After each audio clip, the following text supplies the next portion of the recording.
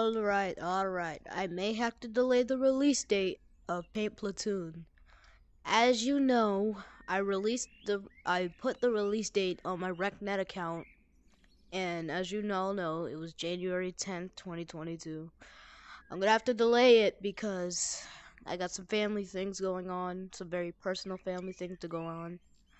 Like I really have to do some stuff, but so I may have to delete it because I can't just work on Paint Platoon every day. You have to know that. Like, I have a life that I have to live too. Like, the point of my life is to live it, cherish it, and to have fun. But some people think that the point of YouTubers' lives are to make videos and entertain people. That's not the purpose of people's life. There is an actual purpose of life.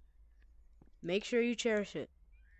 But like I was saying, I'm gonna have to delay Paint Platoon because I just really need some time to deal with some personal things I got going on.